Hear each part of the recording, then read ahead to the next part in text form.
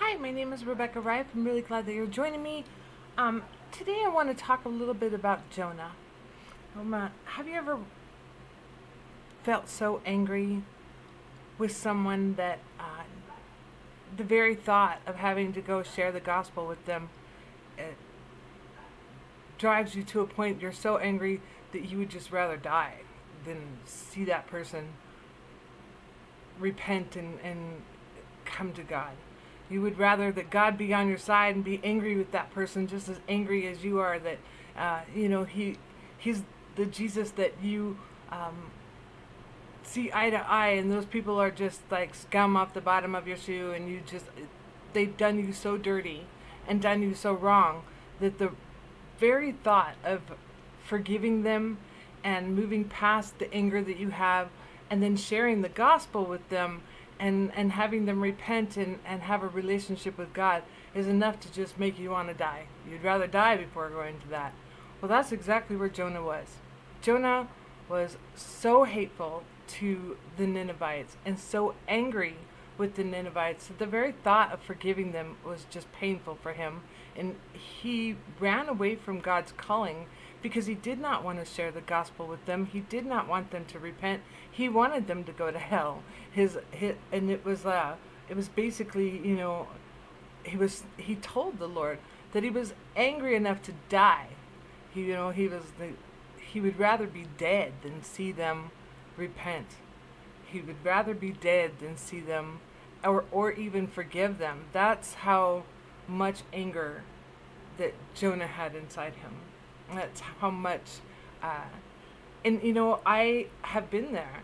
People have done me wrong to a point where I was just like, the very idea of having to forgive them and the very idea that maybe God might be using me to share the gospel with them someday. And that was just like, don't you dare, Lord. Oh, don't you dare. And the Lord had something to say to me. As students of the Word and followers of Christ, He's our teacher. He's our master. And a student is not above their teacher. A servant is not above their master. And our teacher, our Messiah, our master, our King, our Savior, hung on a tree and forgave the very people that were murdering him, beat him beyond recognition, and spit on him, mocked him, ridiculed him, and killed him. And he forgave them while they were doing it. And we are not above him. We do not have the right to hold on to our anger and unforgiveness. Now, does that mean that we should lose all boundaries and let those people back in our life? And no, it doesn't. That's not what it means. But it does mean that we're going to love them. We're going to hope them the best. We're going to forgive and let it go.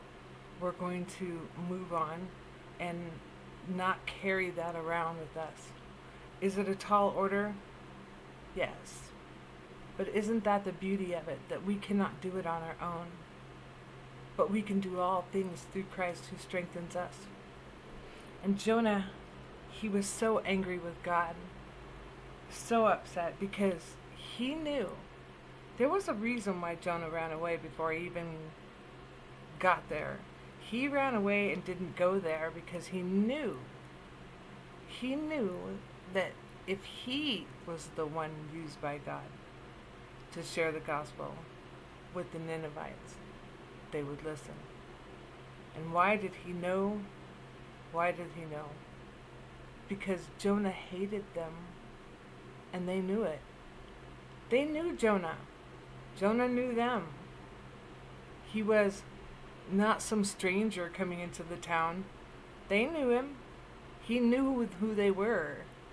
They were people that came and pillaged their towns and robbed them, raped them. They came through and trampled through.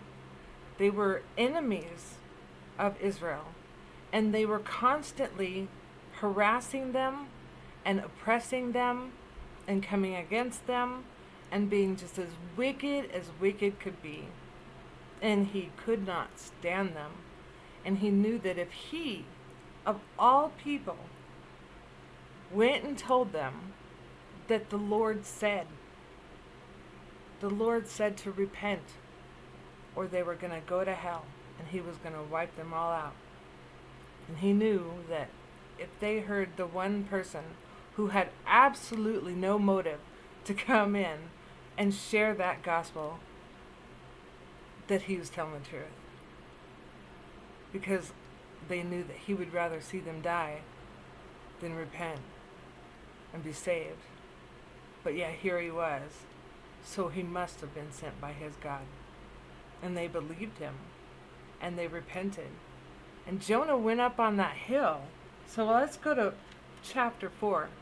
Let's start off where Jonah goes up on the hill, because we all know the story. You know, Jonah ran away. Jonah was on a boat. They ended up tossing him over the boat because he was the reason why this huge storm came. And so he told the sailors, "It's me. My God is angry because I'm running away from him, and I don't want to do what he's called me to do." And so he jumped off the boat, and God prepared a big fish. Fish came along, ate him. Jonah's in the belly of that fish, dying, and near death, and at the doorsteps of death, and getting ready to die. And he squeaked out, and he called out to God, and he said a prayer that he was going to do what God wanted him to do, and he was going to keep his vows to the Lord. And then the Lord heard him, and the fish spit him out.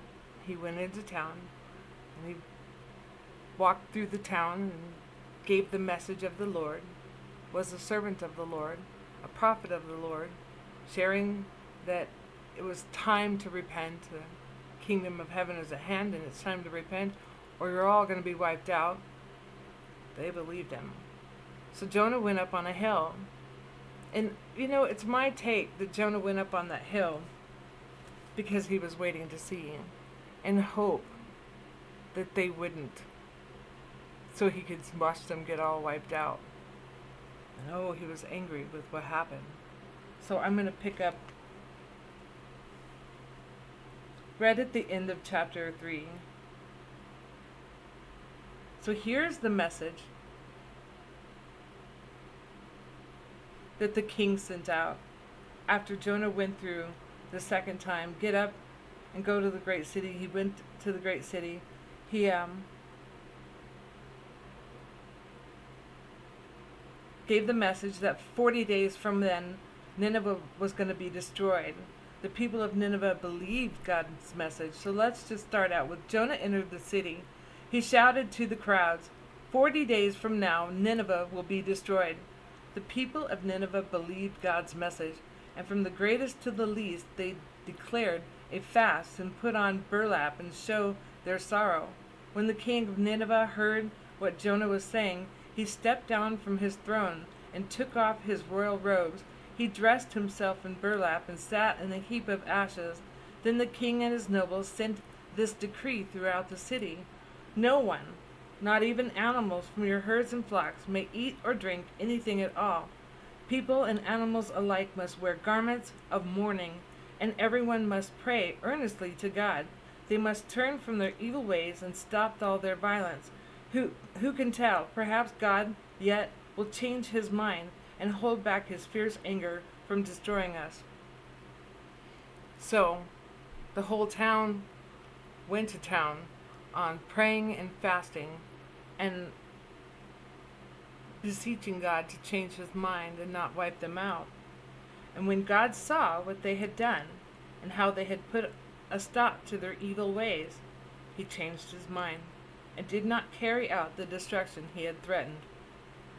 And here's where we're going to really pick up with Jonah.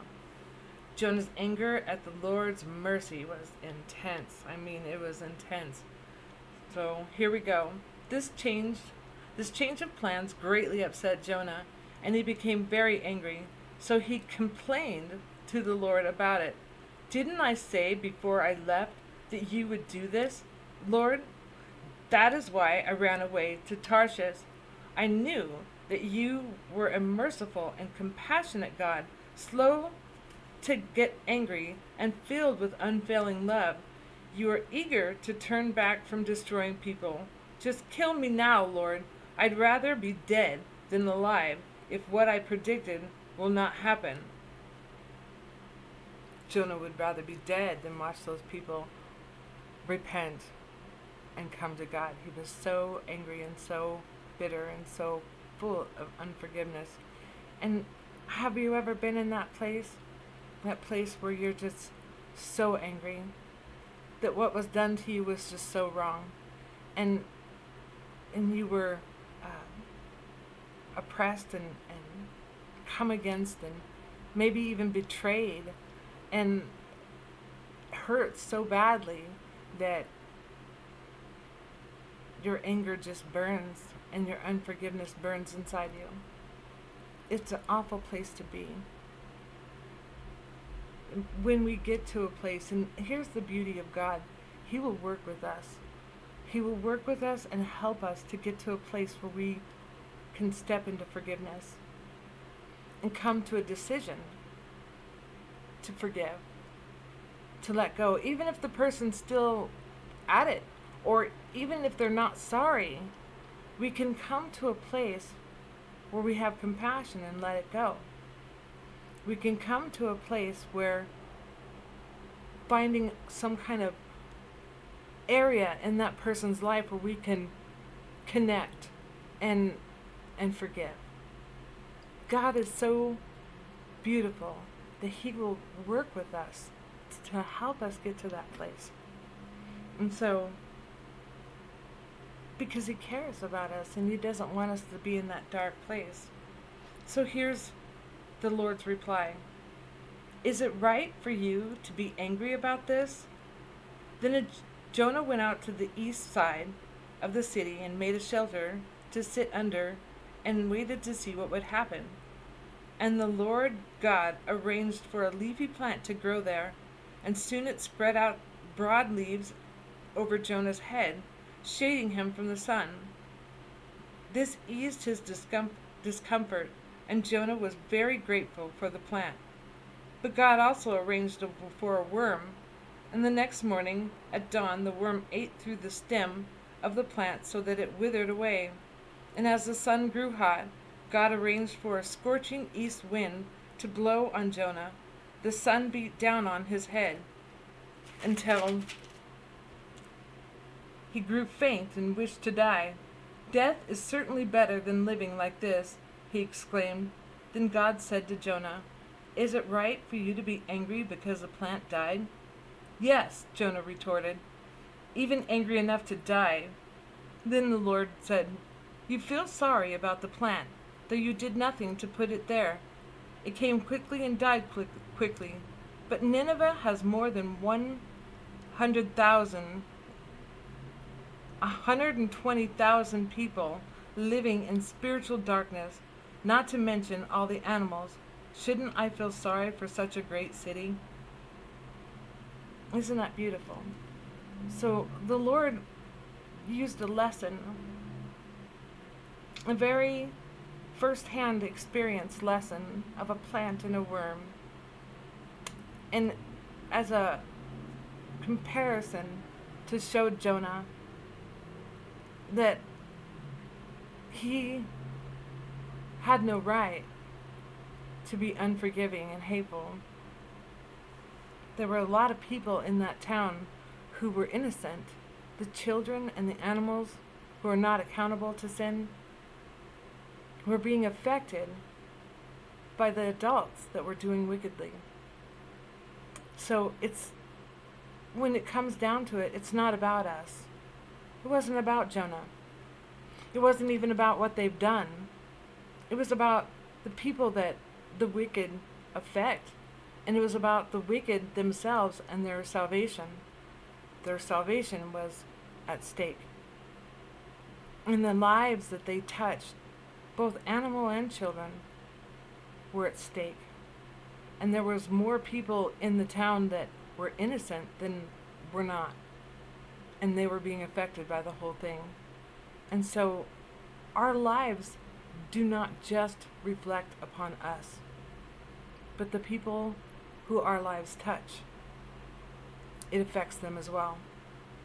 So when we're caught up in sin, and we're caught up in wickedness, and we need to repent, it's necessary for not only ourselves, but for the lives of the innocent that we connect with. And it's not about just us. It's about our salvation and the salvation of others. And we have no right.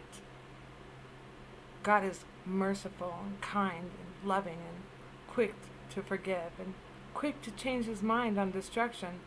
He would rather that we would turn our feet away from evil and that he could have mercy on us. He longs to have mercy on us. He would rather that we start walking the righteous and right path and the straight and narrow and turn away from all the wickedness, not just for us, but for the lives of the people that we affect. Because it's not just about us. It's about the people around us as well. And so it was a beautiful way that God worked with Jonah to get Jonah to see. Now, it's like, if this were a movie, that would be the worst ending ever, huh? Just like, there you go. The end of the plot would be that, God tells him that he has no right, and shouldn't he feel sorry for all the people that in the town that were affected, and then it's over. We never get to find out exactly what happens with Jonah, or, it's kind of left to our imagination whether Jonah came to a place of submission. I think that he did. After all, he was in the belly of that fish, and he certainly came to a place of submitting to God, be willing to do what God had called him to do.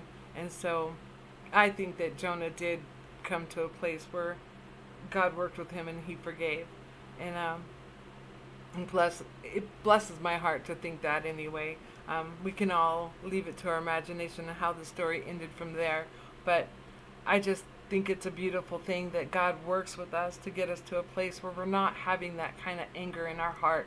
And he will show us examples in life, and he will show us signs and wonders, and teach us ways of letting go and having mercy and compassion, because that's who he is. He is mercy. He is compassion. God is both love and wrath, and so it's very important that we need to remember that he's kind and severe, and we need to turn our feet away from evil. It's and even share that same gospel with people that we don't get along with, and forgive them. Be willing to share the gospel with people that and say, worried about your salvation. It's, turn your feet away from doing what's wrong and do what's right, and be concerned about one another. Eternity is a long time, and people's eternity are at stake. It's not just about our anger and our unforgiveness and what that person's done to us and how we've been affected by it. It's not just about that. And so I hope you got something out of that. I hope that it blessed your heart in some way. I hope that you're willing to look at your heart and examine your heart and see if there be any wicked way in you as far as unforgiveness and bitterness and anger, and just come to a place to be willing to work with God to let that go. I heard a message from Beth Moore. Beth Moore was talking about how she had such a hard time with forgiveness, and I knew the message was for me because she said that one of the things that she does is that she finds a place in that person where she can connect with them and have compassion on them, and then she steps into that, and then it helps her to get to a place. And it was a word for me because I started practicing that, and it's working. And so maybe I can share kind of a regurgitated message from Beth Moore that, step into compassion and see if that doesn't help to come to a place of forgiveness and, the losing of your bitterness and letting go of resentment. And even to the point that if God calls you to that you would share the gospel with that person, and love that person enough to share Christ. And so, and that's really what we're called to do, is to share the message of Christ and be a witness to God. And another way that we can do that is by living our life in a way that reflects that we are walking with Christ and we are becoming more Christ-like. And so that people can see that witness and come to a place to know that God is real. If he can change us, he can do anything, right? And so I hope you got something out of that. I hope that it blessed your heart. And I love you all, and I'll see you again next time. All right, bye-bye.